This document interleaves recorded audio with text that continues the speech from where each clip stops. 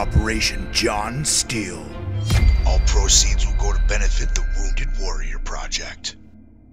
June 6, 1944, the airborne assault began.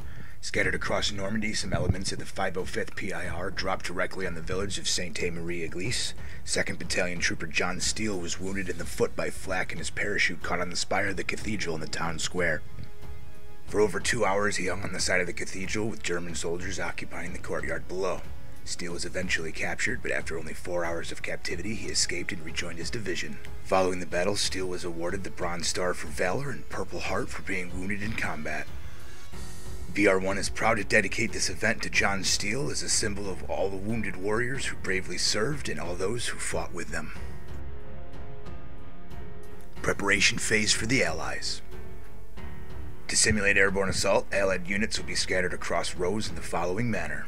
2 squads in columns EF. They may not deploy inside the cap point quadrant. They must be 100 meters away from each other and they may deploy in the same quadrant. 4 squads scattered 100 meters apart in columns GH. All other squads must remain in column J until the match begins. Sniper squads count as full squads in drop zones. The Allied commander will report when all drop zone units are in place. Preparation phase for the Germans. To simulate German unpreparedness for the invasion, Germans may have 2 squads occupy the cap point in columns EF, but they must remain within the cap zone until the match goes live. The German armor unit may deploy in the EF cap point during the preparation phase as well. Germans may deploy 4 squadrons in column CD, minimum 100 meters apart, and all other German infantry and armor must remain in column A until the match goes live.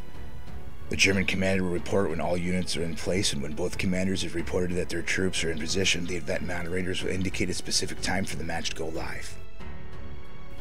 Allied rules. No Allied vehicles other than jeeps except during the deployment period. No Allied artillery until 30 minutes have elapsed after the match is live, and after that, only 1 gun is allowed.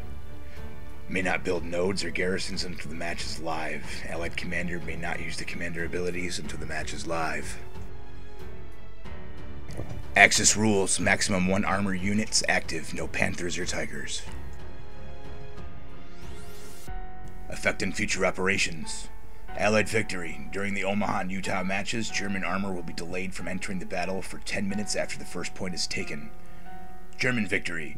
During the Omaha and Utah matches, Allied armor will be delayed from entering the battle for 10 minutes after the first point is taken.